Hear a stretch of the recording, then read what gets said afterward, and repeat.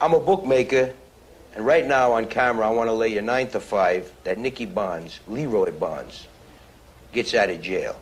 New York gangster Herbie Sperling spoke with Barnes when they were in prison together in New York, and they worked out a drug deal at Barnes' suggestion that eventually resulted in the conviction of Sperling's son. I'm doing the same sentence that Nicky Barnes was doing. Life without parole. Without parole. I've got it the longest in the country. It's worse than a death sentence. A death sentence, you're dead, and life goes on. Here you linger, and sometimes people get depressed. Now, some people get so depressed that they decide to make up a story. You think he's going to get out? There's no doubt in my mind. The government has to let him out. This is part of their propaganda ploy. What they're saying is, anybody that wants to get out, just make up stories about a lot of people. We got plenty of room. We got a lot of prisons. We'll replace them with you, and we'll let you out. No matter what you did, no matter what you do.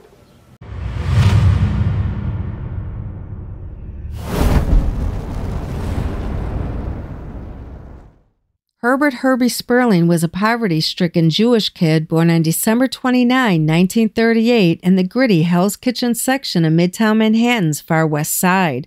By the time he was a teen, he was said to have relocated down to the Little Italy area around the 6th and 4th wards, where he would reside and hang around the area's Italian hoodlums for the rest of his days.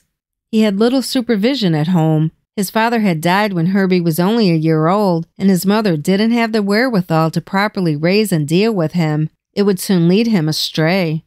Herbie was always in trouble in school or on the streets with the cops, and was sent to a juvenile reformatory at the tender age of 13 for truancy. By his mid-teens, he was already dealing heroin in Manhattan. In fact, in 1958, when he was only 19 years old, he was arrested in a major narcotics case along with Genovese family soldier Joe Valachi and other top mafia traffickers, including Vito Genovese himself. Young Sperling was thought to have been getting his drug supply from Valachi. He got married early, and by the early 1970s, as he started earning better on the streets, he moved his wife and their 3 sons out to the South Belmore section of Nassau County.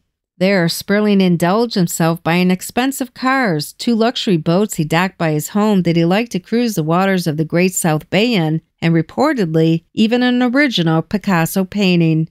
Before I continue, please hit that like button, subscribe to the channel, and leave us a comment after you've watched the video.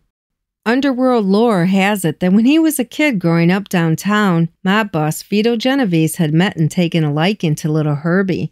He was soon allegedly being utilized by older neighborhood racketeers to run numbers, carry a few packages of dope across town to various customers, and other similar tasks easily performed by a young mob-star-struck kid. Hence, his later arrest with Genovese and his minions.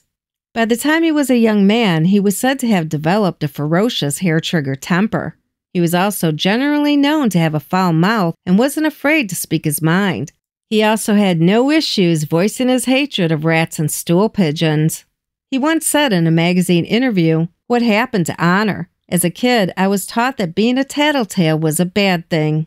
In his early years, while earning his stripes and growing his underworld reputation, New York City law enforcement suspected Sperling of committing several murders, whether at the direction of his mafia superiors or by his own design.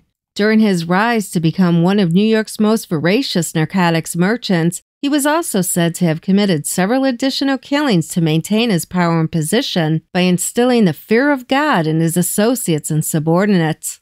A good example of this was the murder of his close aide, Louis Melito, not to be confused with that other infamous Louis Melito. This Louis Melito was identified as a drug courier in Sperling's organization.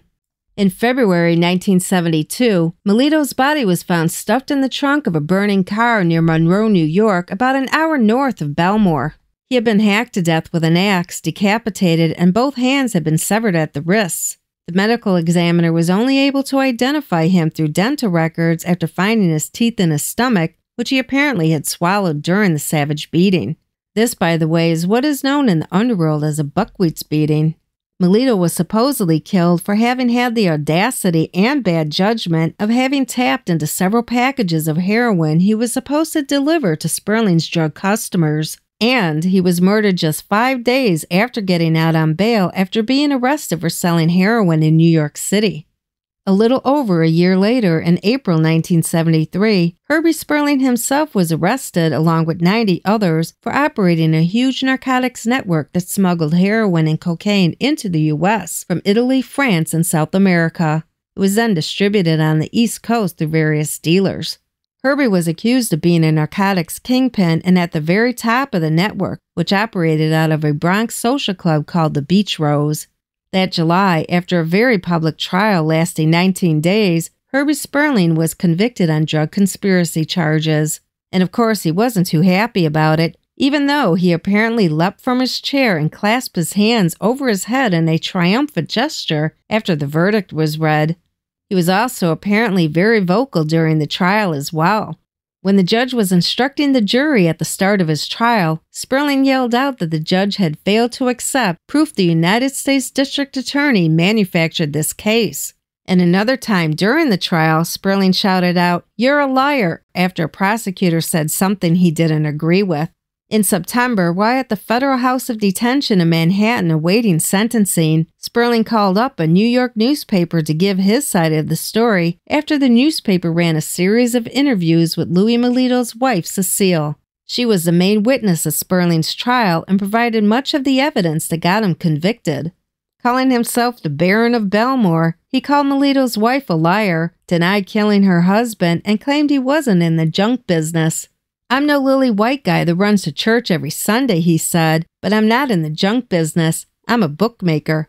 I declared a $208,000 income on my taxes for last year. Why should I be in the junk and take all the chances when I can earn $250,000 from bookmaking?"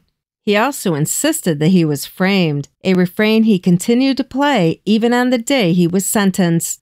Standing before U.S. District Judge Milton Pollack, who had asked Sperling if he had anything to say before imposing a sentence, Herbie pulled out a 6-page statement from his suit pocket, and he didn't mince words. He told the packed courtroom in the beginning of his 15-minute diatribe, "Anyone who came here to see me beg or plead is in the wrong courtroom. I'm asking the court for nothing." He also told the court he was framed by lying witnesses, by scum-of-the-earth federal agents, and by prosecutors who he said were the garbage of the human race.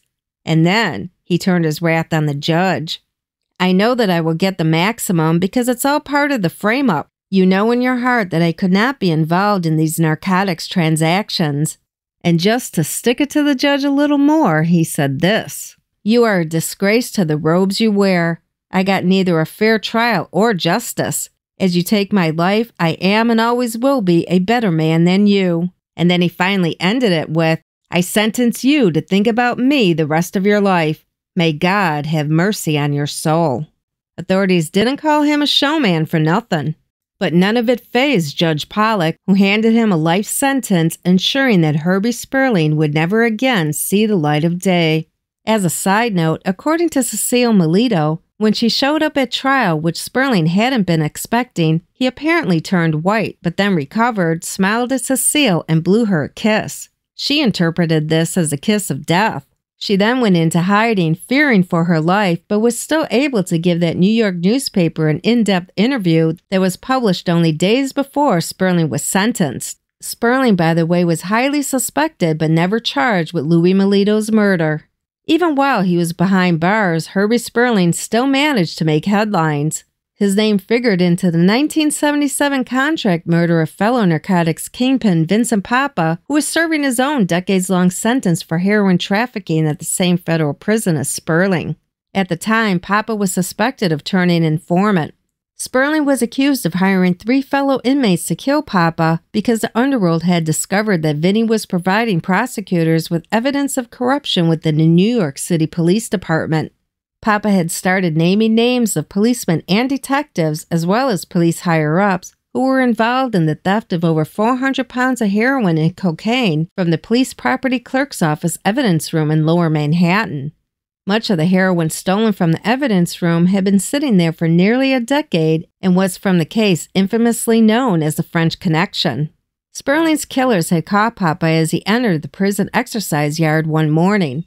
Momentarily out of view from prison guards, they pounced on Papa and repeatedly stabbed him to death with homemade shanks until he collapsed in a pool of blood on the ground. Sperling was subsequently charged with the murder but was later acquitted at trial.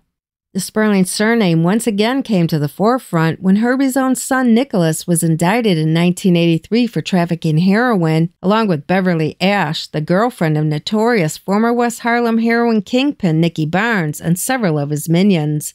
From behind prison walls, Herbie and Nicky Barnes had conspired to start moving kilo quantities of heroin again. It seems that old habits die hard, but Barnes had secretly turned informant, hoping to reduce his life sentence. So, he started providing information to authorities about the drug deal, which included Sperling's son Nicholas and Beverly Ash, but also later included, with the help of Nicky Barnes, an undercover DEA agent. It would result in a drug conviction for the 23-year-old Nicky Sperling. Beverly Ash was shot to death in a Harlem bar while on bail awaiting the start of her own trial. And Nicky Barnes? Well, that's a story for another day. As another side note, Sperling's middle son Gus was arrested in 1986 for being part of a huge heroin network operating out of the Lower East Side. Indicted along with him was the dean of dope dealers for the Lucchese family, none other than Joe Beck DiPalermo himself, who was at that time already 79 years old. In a 1994 jailhouse interview he gave to Prison Life magazine, Sperling admitted that he wasn't innocent after all of the narcotics conspiracy charge he was convicted of. "I'm not innocent," he said, "but life without parole? That's nuts. What I got is a slow death sentence. They'd be doing me a favor if they put me in the electric chair and ended the story once and for all." Sperling had already been incarcerated for 21 years at the time of the Prison Life magazine interview, and he would serve 24 more years before his story finally ended. Herbert Herbie Sperling died on July 3, 2018, of natural causes in a Massachusetts hospital near the Devon's Medical Prison Facility where he spent his final years. He was 79 years old. Be sure to check out our Mob Fireside Chat library for our videos on Joe Beck DiPalermo and his brother Charlie Brody, as well as our video on Vincent Papa. And if you're looking for even more in-depth Mafia stories, the only place you need to go is the button guides of the New York Mafia website at www.thenewyorkmafia.com. Be prepared to spend some time delving into our vast collection of articles and bios. And don't forget to hit that like button, subscribe to the channel, and let us know what you thought about this video in the comments below. Thank you for watching. Until next time.